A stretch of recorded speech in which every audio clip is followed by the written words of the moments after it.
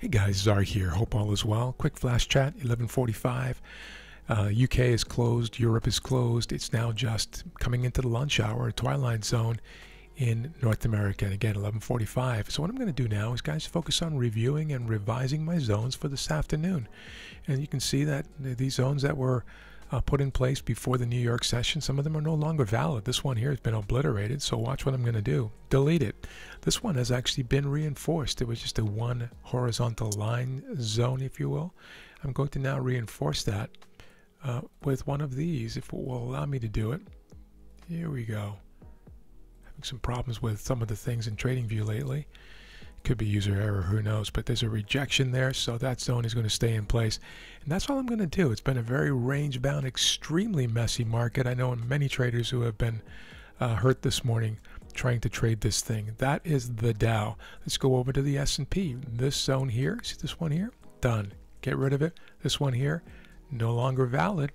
It worked very well. It could have been actually a really nice textbook entry there on the long side. And then that one still very much intact. And that's all I'm going to do here, guys, for now. Later on, we could put one up here. You know what? Let's just put it in right now in case prices get beyond that. There's a good chance that could happen.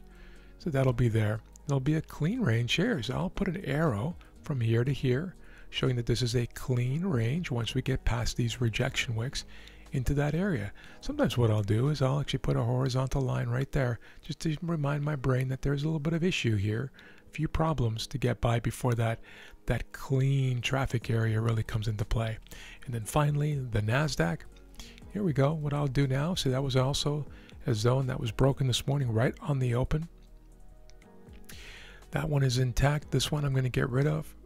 And that one's going to stay, and that's about it. Really messy stuff here from yesterday in New York. It was a messy range-bound session, so that will have to be watched very closely or looked at very closely before considering a trade up in that area there. So now what happens if prices rounded over here?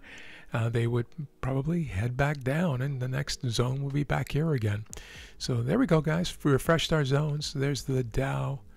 Wait for it to load. There it is, rejecting. I'm going to put this little circle here just to show why and how.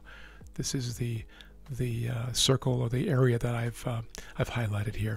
Hope that helps, guys. Have an amazing day. We will talk soon.